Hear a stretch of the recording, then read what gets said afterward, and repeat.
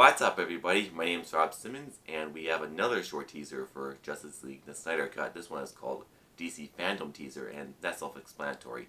In case you missed my Hall of Heroes trailer reaction, I did explain that DC Fandome has so much content, it was split into two events. I now have more details.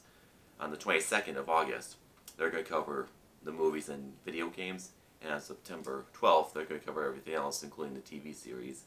And I'm looking forward to this event. It's going to be awesome. And I think we're going to get something truly epic for the Snyder Cut. But in the meantime, let's see what this short teaser has in store. 3, 2, 1. 2 days. Whoa!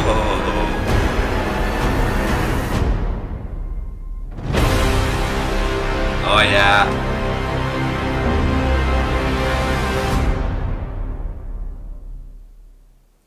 Oh yeah, just awesome.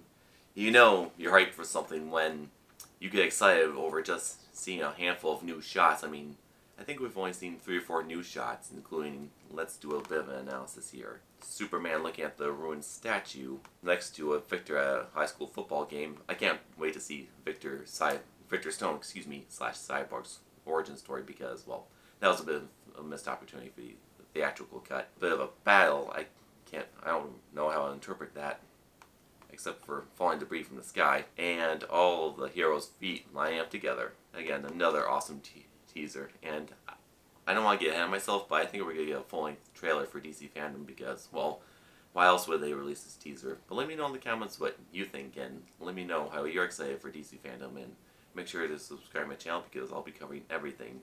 Thank you for watching.